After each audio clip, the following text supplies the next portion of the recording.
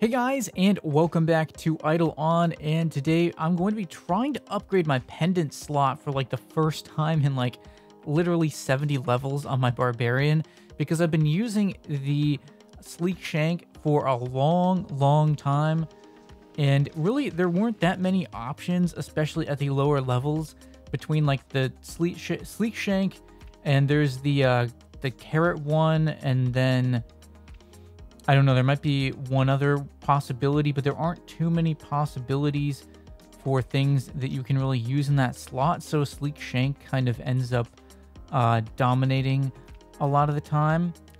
So basically, I'm going to be trying to do the Chaotic Amrock pendant that you can get from that, because the requirements for it, I realized, are actually really easy once you can actually beat Chaotic Amrock, because it's literally just, you need the slabs, like that's it, and then it's a couple other easy materials. I think it's like distilled water and regular Amrock slabs, which are, you're already going to have those by the time you can defeat Chaotic Amrock. So basically it's just like defeat Chaotic Amrock a couple of times and then you can make one of those pendants. So I'm going to be doing that because it has plus 12 wisdom on it, which seems like a pretty nice stat to have. So we're going to be going for that. I know the Sleek Shank does have, it might have more defense, but honestly, the accuracy tends to become a bigger deal, I've kind of felt like. The defense is a big deal in World 3, but I'm starting to feel like my defense is in a better spot and my accuracy is kind of having trouble moving up, because once you max out your base accuracy sort of attribute for your class, it's a little bit harder to find ways to upgrade it other than like alchemy.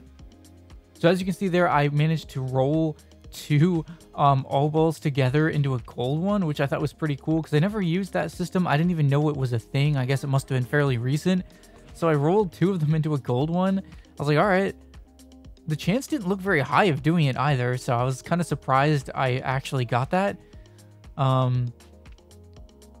I also did not realize you can buy obols from the shop, like the gem shop, with gems that you collect in-game. And there are much higher tier ones that are available.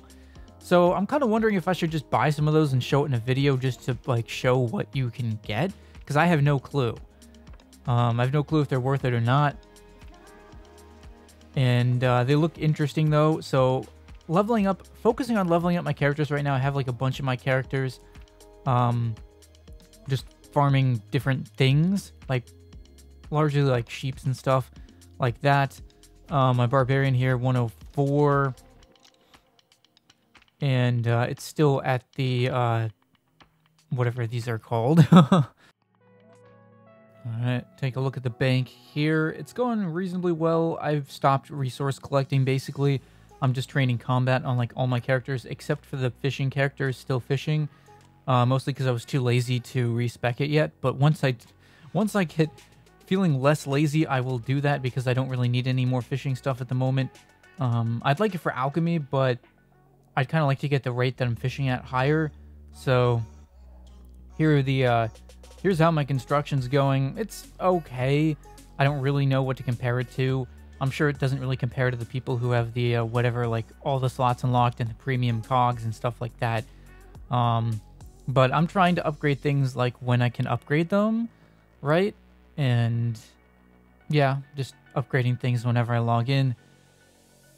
And it seems to be working out okay. I'm up to the Frozen Malone Tower and probably going to go after the next tower soon, although what I found with like some of those towers was that I wasn't even using them after I unlocked them because they weren't high enough levels, so I don't know. Maybe I'll prioritize getting the existing towers up first. Not really sure. So going in for another Chaotic Amrock takedown here, just to make sure I have enough slabs, I guess.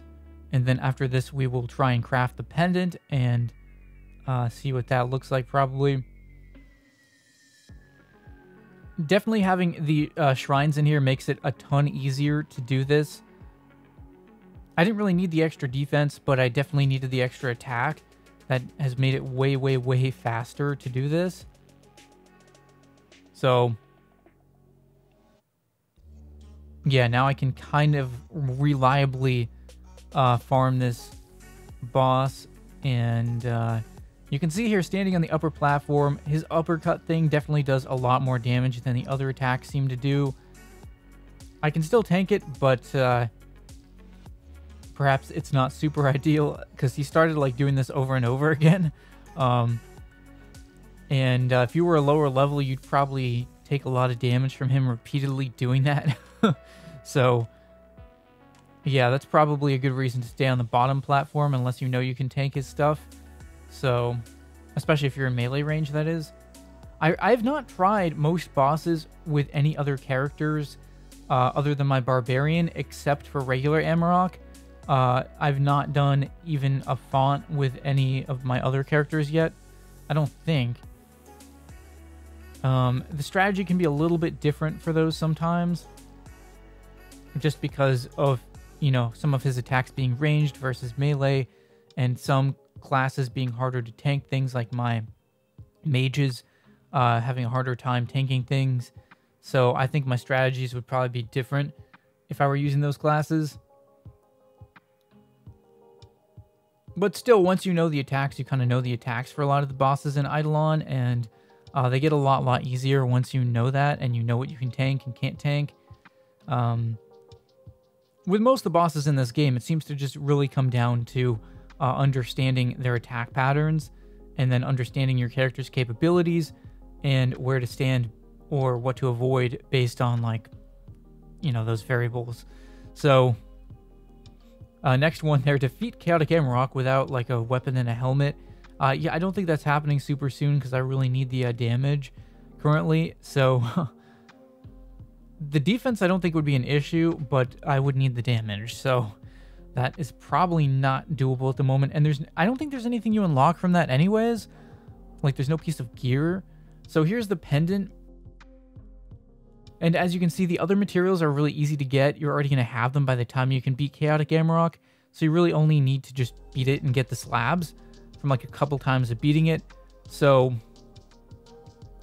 pretty easy item to get, all things considered. Once you can defeat Chaotic Amarok, it's really easy to get. I can probably get more of them really easily.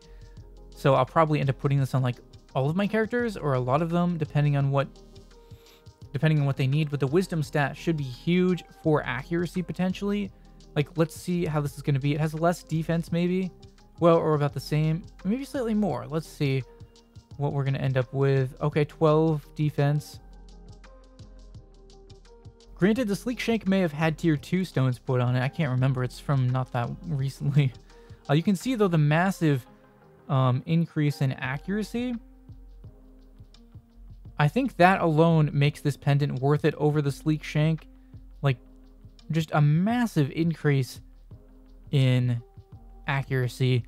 And that is huge at this stage in the game because I don't always have, like, tons of ways to get more accuracy other than, like, alchemy, which is starting to get pretty expensive. So that's going to wrap it up for this video, I guess. So I'll leave a like if you guys enjoyed. Let me know what you thought about this video in the comments. And we'll see you guys in the next video.